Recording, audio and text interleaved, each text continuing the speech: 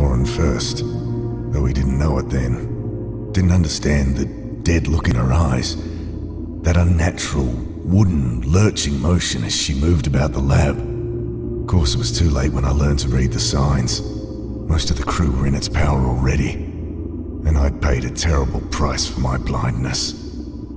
Was I the last?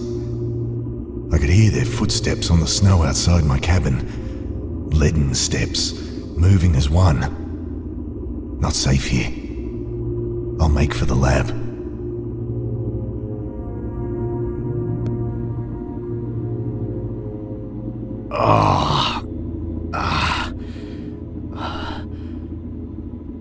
Pain, throbbing from the gaping hole in my stomach.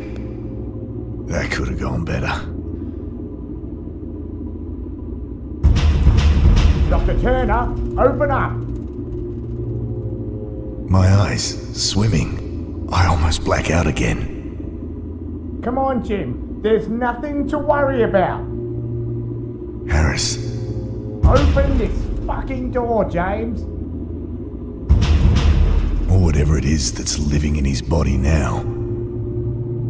I clenched my teeth against another wave of agony.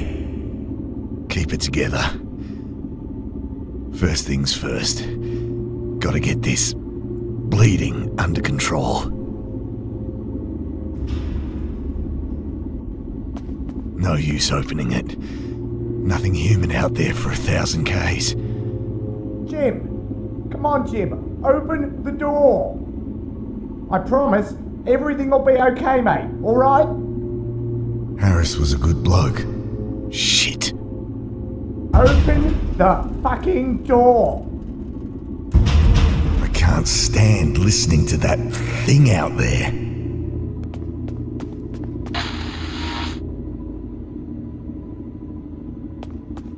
A rusty screwdriver rattled around in the toolbox. Collection of papers on the ancient fungi, buried deep beneath the ice, would have been the culmination of a decade of research. The better part of our lives together. I'd never finish now, but perhaps I can pass on the torch.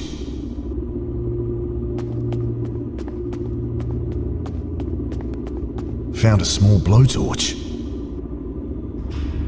Found some mean-looking wire cutters.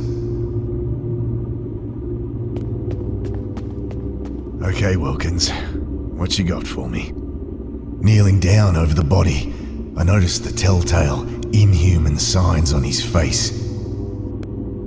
He was also wearing one of those armbands I'd noticed on the others. Oh God, the stench coming off him. Almost losing consciousness, again, but desperate. I persist. I find the key in his jeans pocket.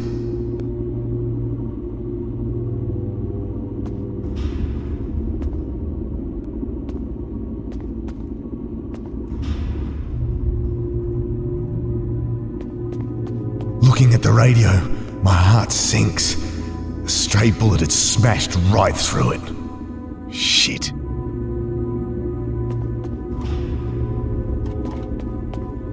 The lock clicks open. My eyes flit hungrily past morphine, antibiotics, bandages. Someone had been storing lab samples in here again. Strictly forbidden, but the lab fridge had been on the fritz for weeks. The sample caught my eye. Thin, scarlet membrane stretched over a pulsating, bulbous growth. Ah! I wave away the cloud of crimson spores, eyes, nostrils, throat burning. I cough, and the action triggers a dagger of pain from my wound. Still, I manage not to black out, and at least the cabinet's open. Morphine would only slow my mind, so clenching my teeth to suppress screams of agony, I injected some penicillin around the wound before bandaging it up.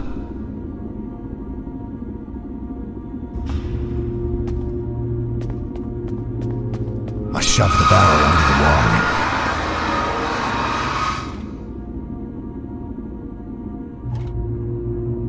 Some old wiring, hanging low. Reaching up to cut the wire, I feel something brush against my mind. Vast and terrible.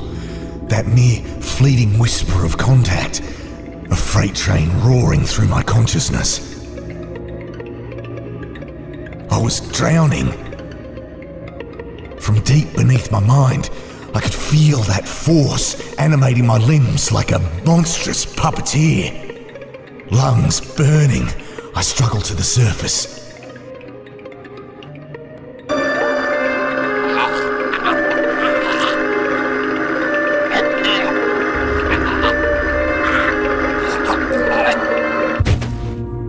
God, was that what the others had felt?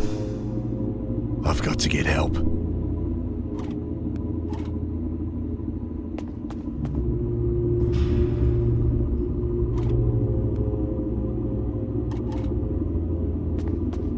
Despite the tremor in my fingers, I've managed to undo the screws. Need to cut out this fused wiring first. Snipping away the fused wiring, I have a vision collecting fusiform stem samples with my wife. Her laughter. Let's see. Should be working now. I grabbed the receiver. This is Dr. James Turner from station Theta 661. Do you copy? The welcome sound of a friendly voice comes through the static. Oh, thank God. I need evac ASAP. There's been... something horrible has happened. Yep. Tell the crew, do not land until they see... Repeat, do not land until they see Dr. Parker. Copy. Over and out. Thank God for that. Wavering on my feet, exhausted, I sink to the floor to wait. Sleep falls like a lead curtain.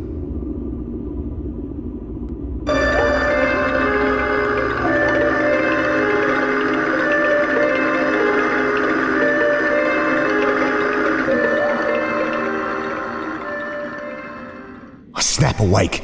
Something very wrong. The cold, my mind, my body stiff and numb. The pain like hot lead being poured over my hands, my feet, my face. I struggle to move my limbs, tearing myself away from the frozen floor.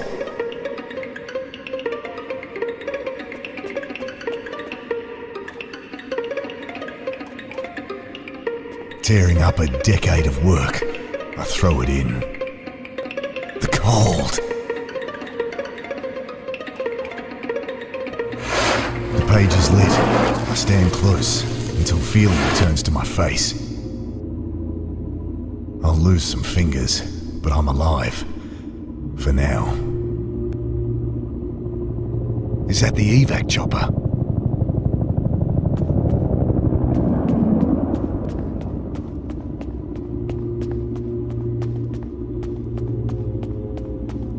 No time to mess with that. It's quiet out there. Time to go. I'm turning the wheel when I hear shouts and bodies slam into the other side. I throw myself at the door, but too late. Their worm-like arms twisting their way in. Oh God, don't know how long I can hold it. I almost drop the blowtorch trying to light it, but it flares to life and I hold it against the arm wielding that knife. I almost drop it, again, as the smell of burning hair and pork crackling fills my nostrils. Screams from outside, and the knife clatters on the floor.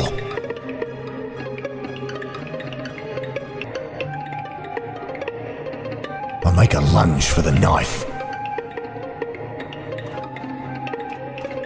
Wielding the cruel hunk of steel, I shut my eyes and start hacking. The muffled screams from behind the door, the sticky warmth splashing on my arms. Finally, I feel the door slam close behind my back. It had worn the same armband, They all did once they turned. The thing lay there like a pale worm.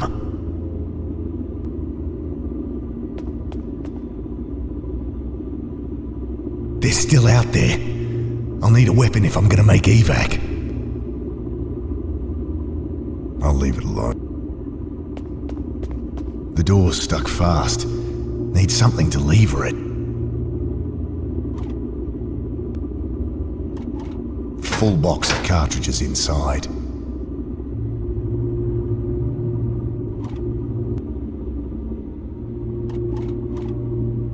It's loaded, and I'm ready as I'll ever be. Weapon shaking in my hand, I swung the heavy door open. He's coming out. Jim, put it down. Look, Ben's here. No. Dad, it's me. I'm coming in. No. Mum called before. I just got in. No, Ben. Get out of here. Run. Dad, put the gun down.